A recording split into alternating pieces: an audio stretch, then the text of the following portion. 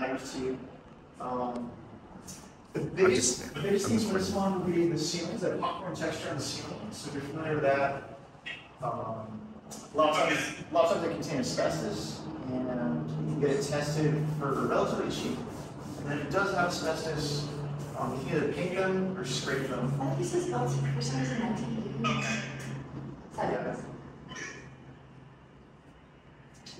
So that's one idea. The other main idea would be the bathroom floor.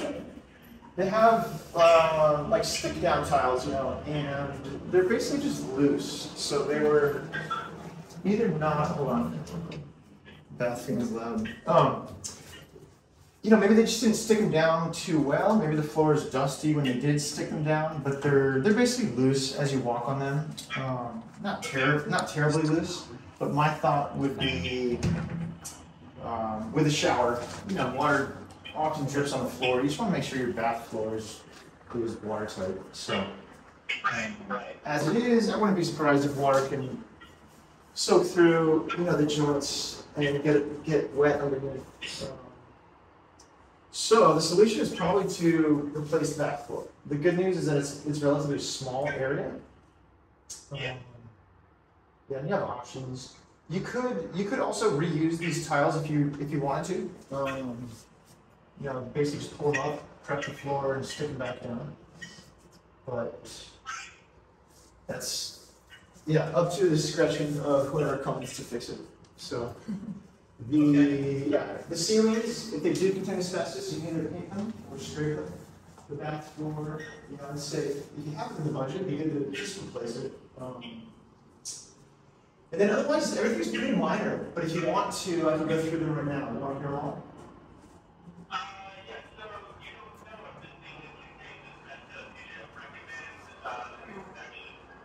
Yeah, that's right. You can scrape a sample, drop it off at the lab. It's like $40. It's really cheap, and they'll tell you. When was this built? I think 1982. No? Yeah, so this building is 82, which is after like the key date, but that's when they stopped manufacturing specialist products. But a lot of contractors were using like leftover stock for a few years after. So it is possible things in the early 80s contain asbestos. It's not likely, but it could. Yeah, it's possible. That's right. It's a lot less likely. But for $40, you know, I'd say it's worth just taking a sample down to the lab and getting it checked. Oh, certainly. Let me ask you. I mean, what is if it is contaminated by asbestos? Yeah. What do you do after that? What's the solution? Yeah. So first the implication is that it's not good for your health if you breathe it in. In theory,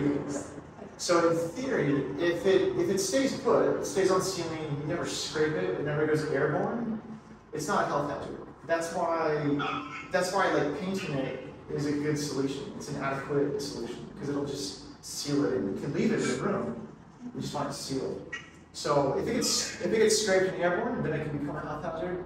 The solutions would be either paint it or scrape it if you want like a smooth texture ceiling. You can scrape it off. Okay. So yeah, it's not. Yeah, go ahead. It usually goes by square footage. So you know the square footage of this area is pretty small. So doing this ceiling would not be a massive chore. If it does have asbestos, get a professional who knows how to do it properly. But yeah, because of the square footage, it shouldn't be a huge task. Okay. Yeah. And the bathroom, do you think the bathroom is like something I could learn and do on my own? Andy, the home inspector, cannot recommend that. I think it's possible. I can tell you this. If you did go on YouTube, you would not be the only person who ever did that. But yeah, I just want to check. Yeah, it's just the floor, and I didn't find any moisture in it. You know, I do like a thermal scan, infrared scan of the whole place. So I didn't detect any moisture today. But if you use the shower, still run water out of the shower into I would imagine it could definitely like seep through the joints and get underneath. At which point it's just really hard. It'll never dry out. So let's say Yeah, just take up this high closer. Yeah, a lot of people do it. A lot of people do it as a DIY project. I would check with the association, make sure you don't need licensed contract or something. But it's yeah.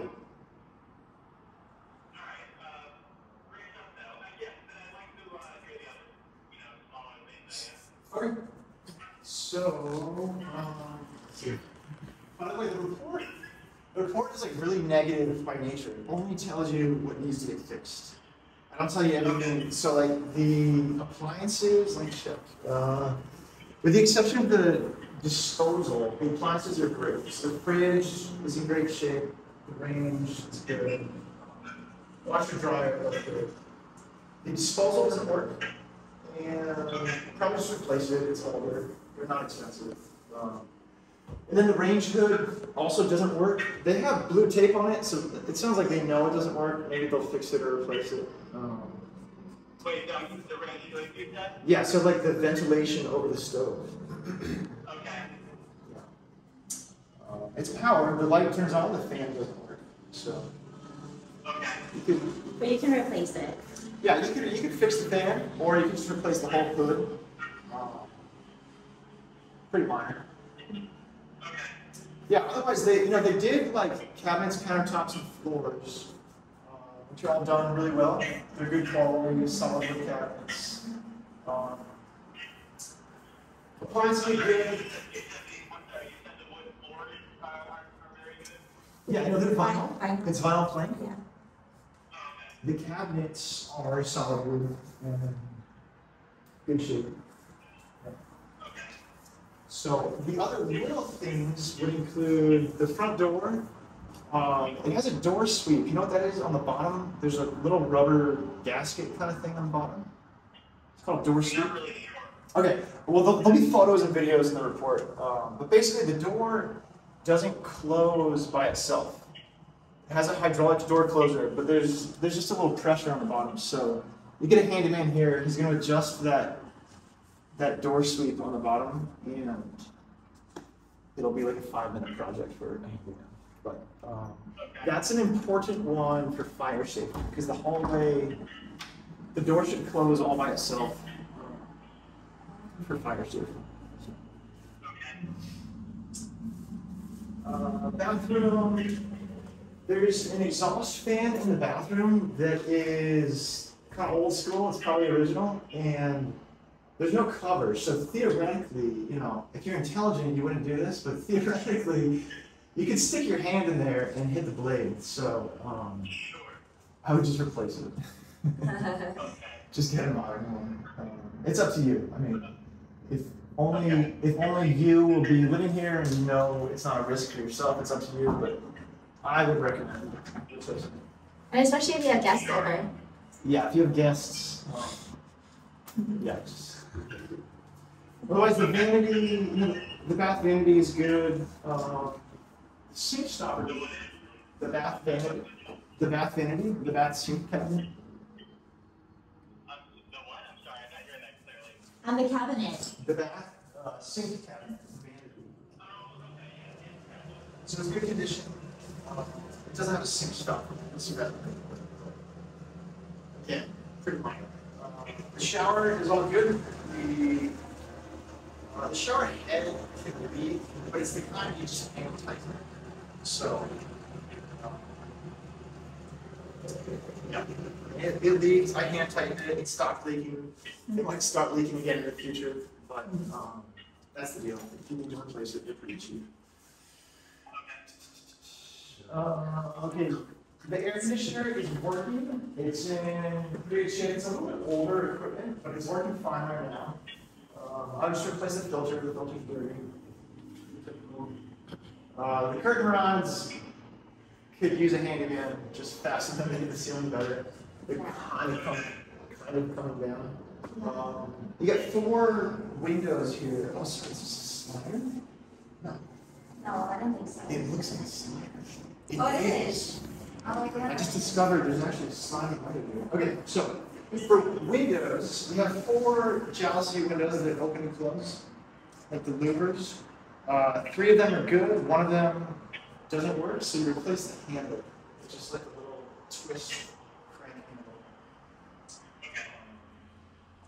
And then there's a big slider. If you've seen photos, the center of that window, there's a big, like, 4 foot, 5 foot slider.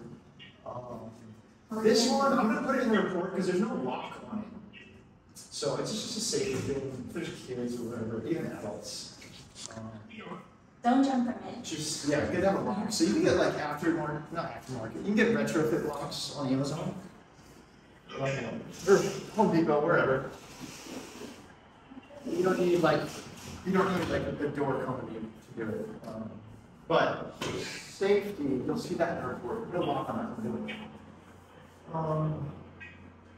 I think we got everything. I think so. Do you have any questions?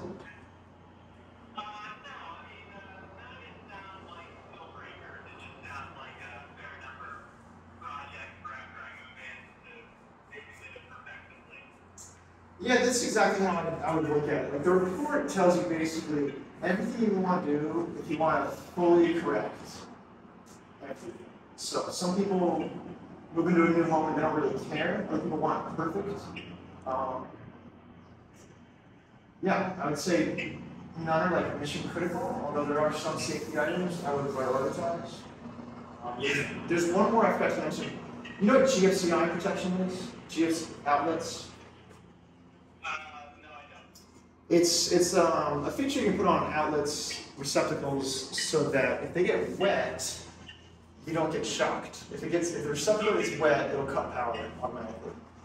So it's good to have them in the kitchen and in the bathroom, and they don't have them here, so I would install them. They're usually $14 to $25, right? They're like 25 to 35. Okay, they're not in price. Yeah, but you only need one. The receptacle that's upstream from all the others, you put it on that one, and the others get the same protection.